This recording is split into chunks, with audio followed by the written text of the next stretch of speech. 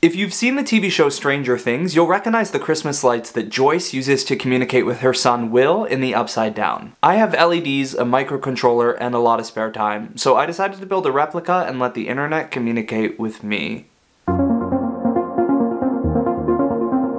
Before I get into what happened, I want to give a brief overview of how I built it, in case you want to build one for yourself and receive messages like Demogorgon Lasagna, Look Outside, and Daddy Voldemort. I used a 5-volt LED strip, making sure it at least had 26 LEDs on it. I then cut it up so it could better fit on my wall and soldered the ends together. I then got a Wi-Fi enabled microcontroller. In my case, I used an ESP8266. I connected the positive end of the LED strip to the 5-volt supply pin on the microcontroller and ground to ground.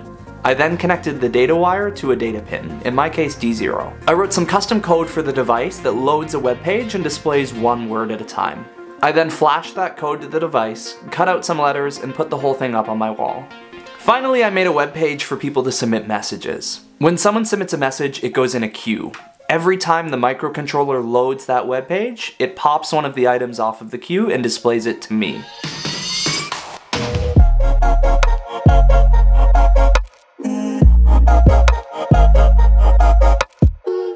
With the entire thing built and tested, I created a short video and threw it up on TikTok, not really expecting much.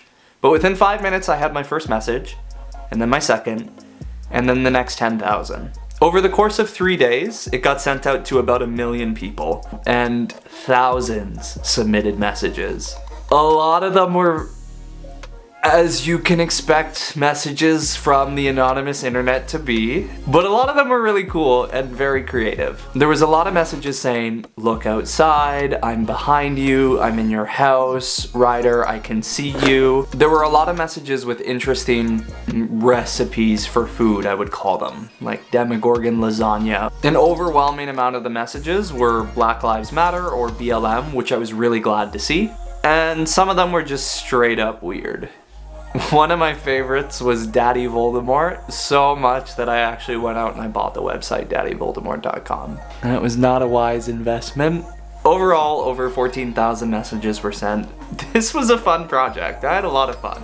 And getting these messages once in a while now is actually making my day. Except for the ones that say, look out your window, because please stop sending those. I'm getting freaked out. In terms of who I am in the Stranger Things universe, I like to think I have the food cravings of Eleven, but the survival instincts of Barb.